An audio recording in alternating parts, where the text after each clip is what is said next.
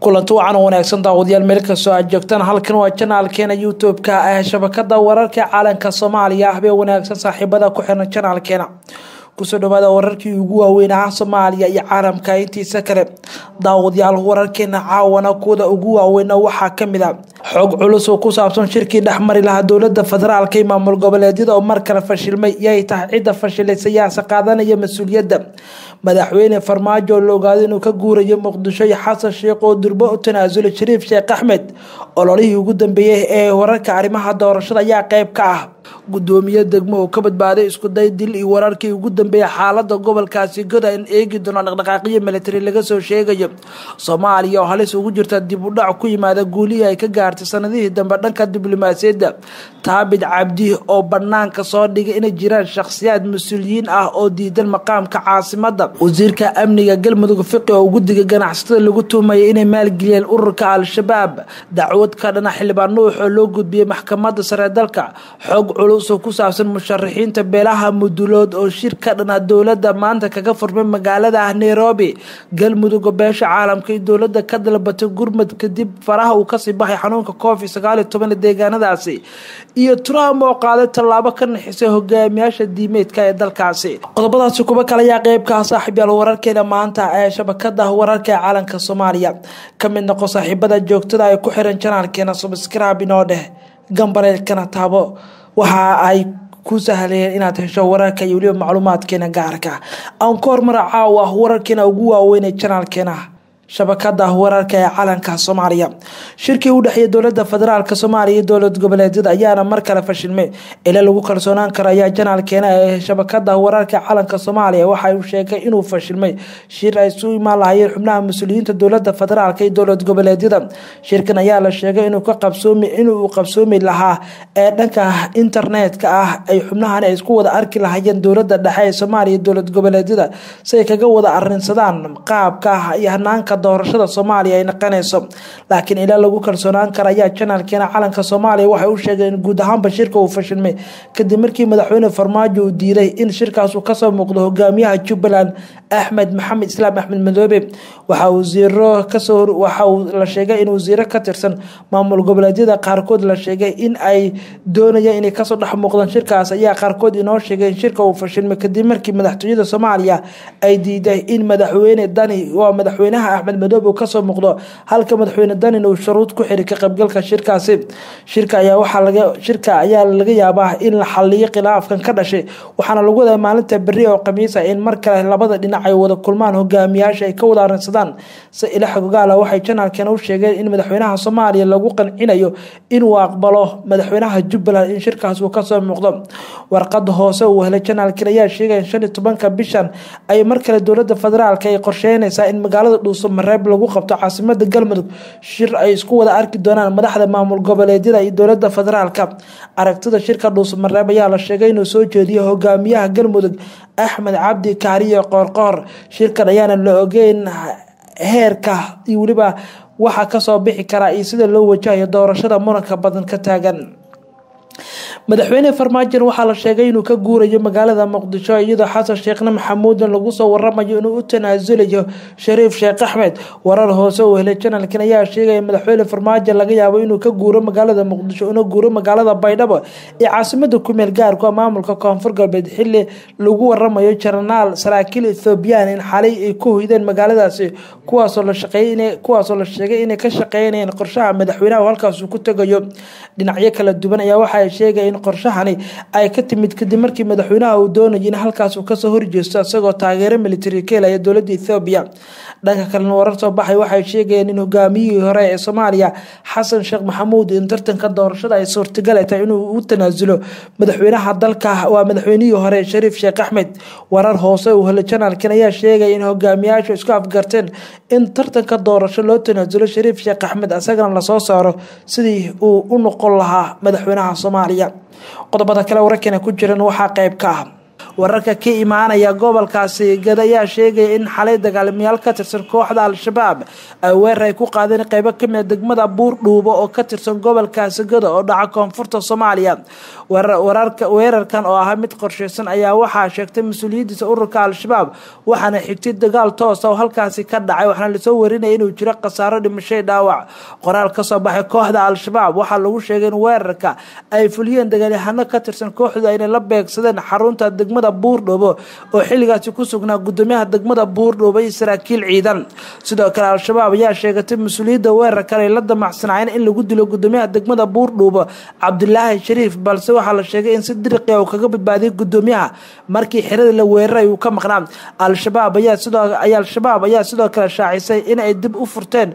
goobo badan iyo waliba hub ay lahaayeen militariga Soomaaliya xaaladda ayaa ah mid aad u kacsan ma jirto wax warar ka soo baxay dhanka maamulka gobolka Gado ku saabsan weerarkii halkaasi ka dhacay inkastoo wararka qaar ay sheegay inay jiraan dagaalo khasaare xooggan oo soo gaaray askarta dowladda Soomaaliya faahfaahin badan lagama hayo wixii war ay ku soo kordha wararkeena dambe ayaad ku daawo doontaan Soomaaliya ayaa halis ugu jirta inay dib u dhac ku yimaado guulaha ay ka gaartay sanadihii dambe dhanka diblomaasiyadda guulaha amni iyo kuwa siyaasadeed ee Soomaaliya gaartay sanadihii la soo dhaafay waxay halis weyn ugu jiraan ayaa la yiri dib u noqoshada haddii aysan qaadan tallaabooyin degdeg ah oo ku aadan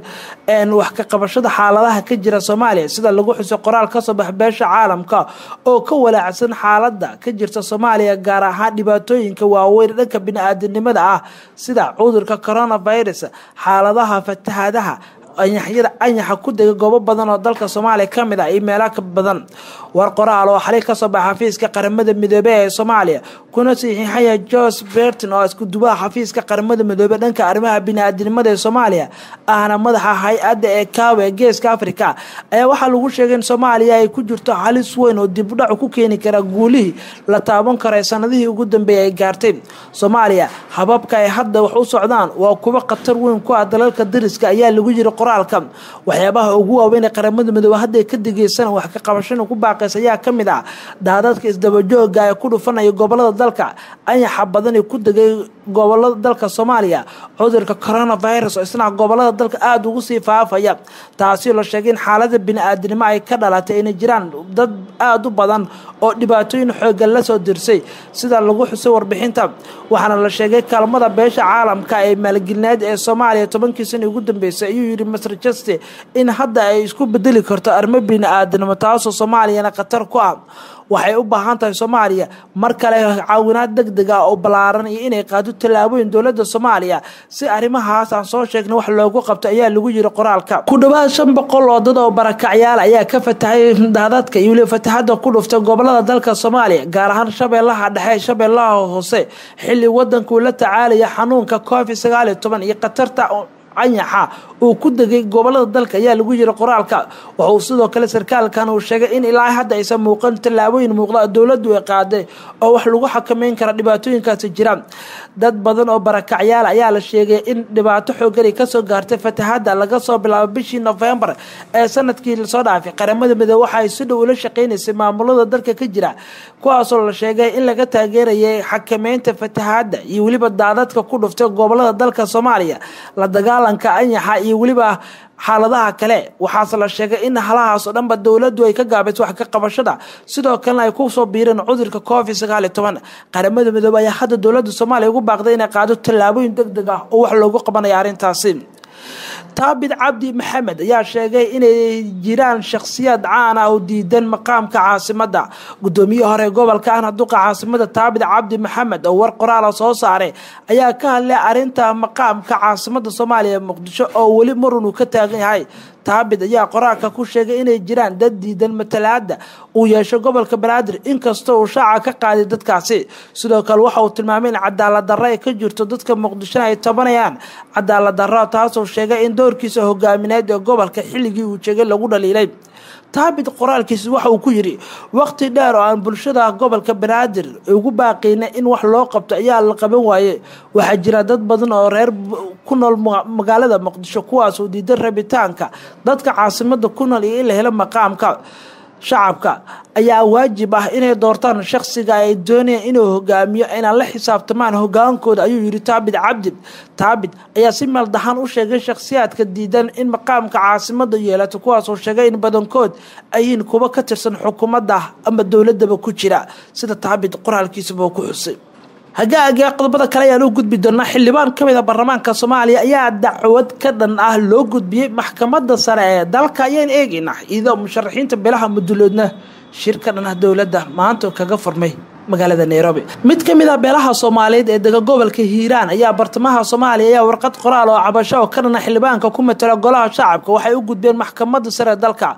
golaha shacabka kan aqalka saraba ayaa la sheegay in warqada sidoo kale ay soo gaartay xildhibaankan oo degan doorashadiisu ay ahayd Hirshabelle qoraalka uu ku saxiixay ogaaska beesha jiidle ogaad Cabdinaasir ogaas Nuur ayaa lagu sheegay in xildhibaan Maxamed Cabdilaahi Xasan Nuux doonayo in kursiga degan doorashadiisa jiidle ay tahay inuu wareejiyo deegaanka koonfur galbeed qoraalka waxa ku saxiixnaa ogaaska waxgaradka iyo aqoon-yahanada haweenka waxaana la sheegay in loo gudbiyay maxkamadda sare dalka xildhibaanka ayaana hadda wajahaya cadaadis xooggan oo beeshiisa kaga imaanaya xildhibaan Maxamed Cabdilaahi Xasan Nuux ayaa isku dayay in deegaan doorashadiisa kursiga oo ay ka dhici lahayd deegaanka Hirshabelle inuu u wareejiyo magaalada Baydhabo ee xarunta gobolka Baay soo kaga dhiga deegaan doorashadiisa halkaasi waxaana la sheegay in ogaaska iyo ciduba ay ka soo horjeesteen أحمد معالي فقيه وزيرك أمنية أجل مدقنا وحلا شيء إن دقنين كما ضمبيسا ودري دقالي هذا مال قلي أورك على الشباب وزيرك أمنية مامل كاس أجل مدق أحمد معالي فقيه كور بحي حالة ذا أمنية دقانا ذا أجل مدق يولي بقرشها عد أمنية قالوا قصوا جاي يصعد مامل كيسام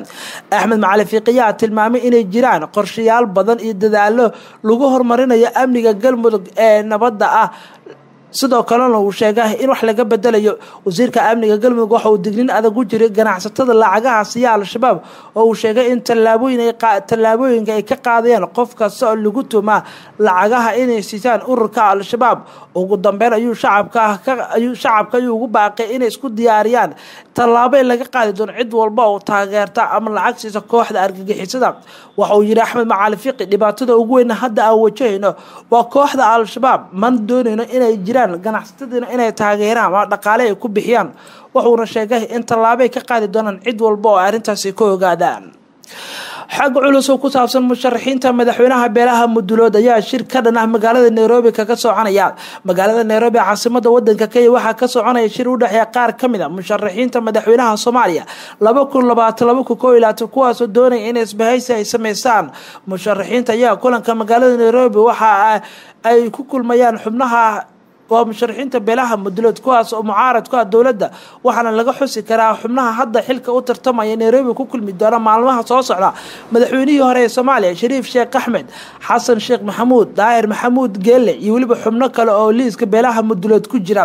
xogtan helnay shirkan ayaa waxay sheegtay in Shariif Sheekh Axmed iyo Daahir Maxamuud Geelle labaduba musharaxiinta ugu tunka weyn culays badan lagu saaray sidii ay halko midkood loo taageeri lahaa kuna soo bixi lahaa doorashada wararka ayaa sheegaya in waxgaradka beelaha mudulood ay ku cadaadinayaan Daahir Maxamuud Geelle inuu tanaasul sameeyo una tanaasul Shariif Sheekh Axmed sanadkan xoogana la saaro sidii doorashada dalka ugu soo bixi lahaa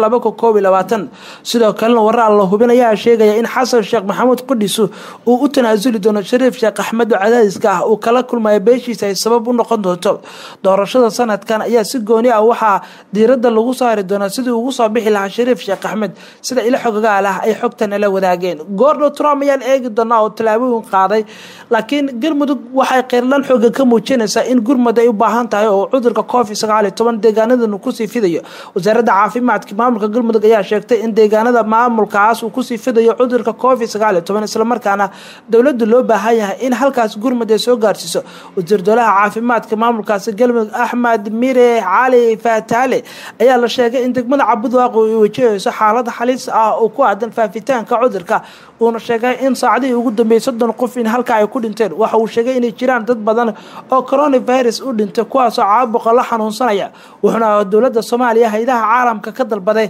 in deegaankooda gurmad la soo gaarsiyo waxa uu sheegay magaalooyinka ugu daran ee qayb ka tahay cabudwaaq iyo cadaado. ugu dambeyn madaxweyne Trump waxa uu qaaday tallaabooyin ka naxisay hogaamiyaasha diimeedka dalkaasi. madaxweynaha wadankaasi Mareykanka Donald Trump ayaa waxa uu xalay u soo jeediyay ama uu qaaday sawirro laga soo qaaday ka soo baxaya kaniisad ay leeyihiin dad ganacsato ah oo ku taala wadankaasi taasoo la sheegay inay ka soo horjeedaan xubno badan oo hogaamiye diimeed ah oo ka dhisan wadankaasi Mareykanka. kaniisadan ayaana ku taala magaalada Washington mana ahayn wax lagu bartay tallaabooyinkaasi madaxweynaha Mareykanka Donald Trump. Tallaabadan ayaa la sheegay in aad ula yaabno hogaamiyaasha diimaha ee dalkaasi Mareykanka ka jira, laakiin sida uu Trump ugu cadeeyay qoraal uu soo dhigay bartiisa Twitterka ayuu kaga hadlay hogaamiye diimeedyada inay soo dhaweyn doonaan tallaabooyinka uu qaaday, laakiin waxa uu sheegay in tallaabooyinkan kaga gol leeyahay sidii Mareykanka markale xasilooni loo sii lahaa banaanbaxyada badan ee 3 toddobaad ugu dambeeyay soconaya in la joojiyo. Masar Putin oo ah xubnaha la taliyaasha gaarka ee madaxweynaha waxa uu warbaahinta u sheegay in madaxweynuhu isticmaalayo hab kale oo cusub asagoo doonaya in uu dalka iyo dadkaba la hadlo si loo joojiyo banaanbaxyada wali ka soconaya Mareykanka ee ka dhashay ninkii madowga ahaa lagu dilay George Martin oo asna ah xubnaha kale ee saaxiibka dhowla madaxweyne Trump ayaa bartiisa Twitterka ku qoray hadallo uu madaxweynaha ku amaanayo qorshaha uu sameeyay.